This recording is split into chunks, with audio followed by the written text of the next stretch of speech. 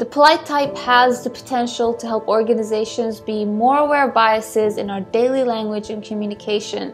It's a great tool to help foster inclusion.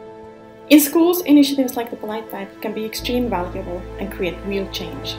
Because words hold power and they're not separate from the reality they create, by using the polite type, it could be possible to create digital environments that are free from bigotry and hatred and safer spaces for everybody.